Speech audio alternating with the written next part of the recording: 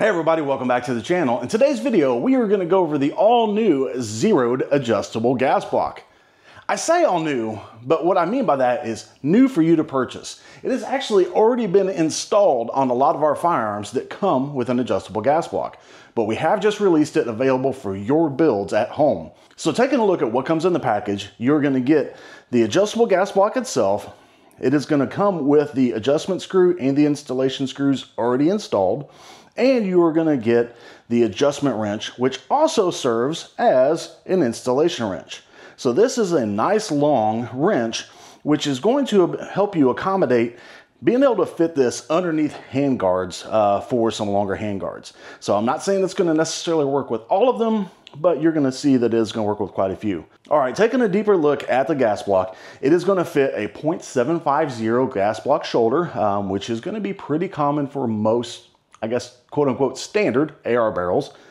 You are going to see that the adjustment screw is going to be facing forward toward the muzzle end, and then you have two detent screws that are going to help you snug it against the barrel. And when it comes to adjusting it, I'm not sure what adjustment you're going to need to make on yours, because I don't know what your barrel length is, what your caliber you're shooting, what ammo you're using, or if you're running it suppressed. So just be mindful of the correct ejection pattern that you need for proper gassing and adjust this accordingly.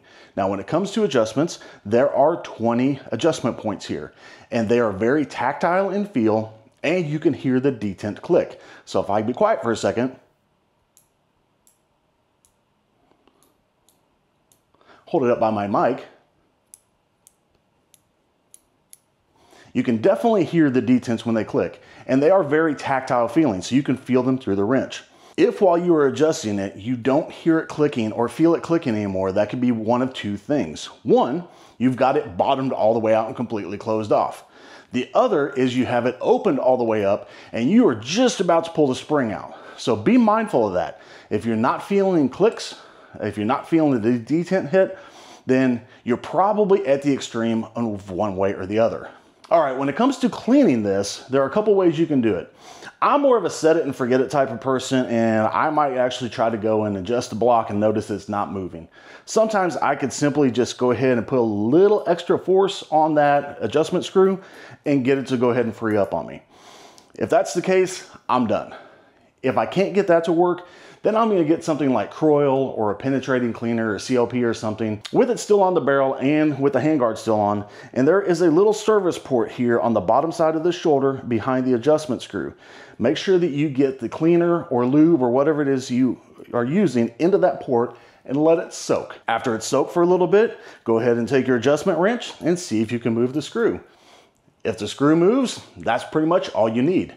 Now keep in mind, behind that service port, inside the gas block a little bit, is a bit of a carbon cleanout port too. Now you're not going to be able to access that with the gas block on the barrel, nor would I recommend full service and tear down with the gas block on the barrel. So if just by simply moving the adjustment screw or using a cleaner in the service port and moving the adjustment screw doesn't work for you, at that point you're going to need to remove the gas block from your barrel and do a little bit more deep cleaning. And you can see this clean out port behind the service port toward the front. So this is not the gas port that you would use for the gas tube. That is on the opposite end. All right, so now let's take a quick look at installation. This is going to install just like any other .750 gas block that you've got. What I typically recommend doing is getting your gas tube and installing that first. If you have a vise or something of that sort, it's going to be very handy in this particular application because holding the gas block still while trying to install the gas tube roll pin can be quite tricky. I cheated and I already installed the gas tube onto the gas block. So looking at the installation, just keep in mind, the adjustment screw is going to face forward toward the muzzle. The gas tube is going to come out of the opposite direction and it is going to kick upwards. With it kicking upwards, that means the port for the gas tube is going to be facing down and aligned with the port in the gas block itself. Once you have that aligned, you're going to see the alignment of the gas tube roll pin all the way through the gas block, through the gas block tube, or I'm sorry, through the gas tube, and now you're going to put the gas tube roll pin in place. Once you have that in place, you're gonna have a setup kind of like this, and we're one step closer to installing it on the barrel. Now the next step gets overlooked by way too many people. You have your barrel, hopefully it's a CMMG, and hopefully you're gonna have some sort of detent or recess in the barrel that helps you align the gas block. But before we even try to put the gas block onto the barrel, one thing first. Make sure that your barrel nut is on the barrel first. I've seen so many people that have come along, they've installed a gas block, they're building their gun, and then they go to put their handguard on and they realize, oh, I didn't have my barrel nut on yet. And you gotta take all that stuff back off. So, before you put the gas block on, get that barrel nut on there. From there, we're gonna go ahead and take the gas block itself and install it onto the barrel. Now you're gonna see 0.750 gas block journal there. And what I'm gonna try to do here is I'm gonna try to line up this set screw with this little recess in the barrel. It might be a little hit and miss. You might have to play with it a little bit. I'm gonna start by eyeballing it, and I'm willing to bet that I'm probably not as close as I think I am. I'm gonna hold things still, and I'm gonna start to snug up that screw. And as luck would have it, I actually got it aligned right off the bat. So the nice thing about that is if you're snugging it up and you don't quite feel that it's there, you can do a little bit of light wiggling to try to find that recess and then snug it up. But I got lucky and nailed it first try. Next, you're gonna go ahead and snug that all the way up, and you're gonna go ahead and snug up your front set screw. Now, one of the things you're gonna keep in mind here is you are gonna see that if you do have the recess in the barrel, the rear set screw is gonna be a little bit of rebated from the rim, and you're gonna see that it is not flush.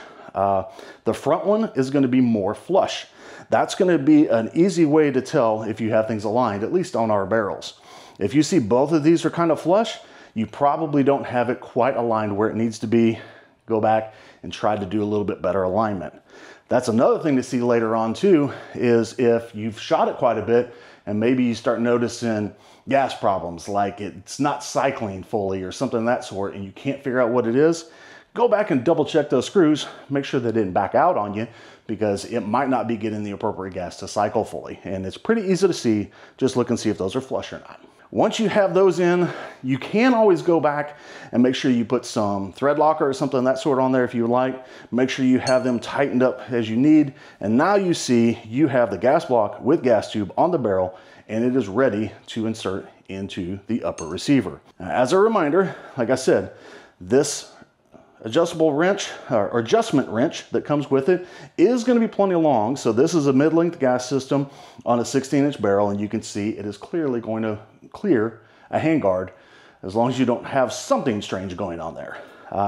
So again, this is going to come with the gas block, the wrench, or already installed on one of the firearms that you see behind me. And these are available now. So guys, I hope that was a good quick look at the ZEROED adjustable gas block and how to install it.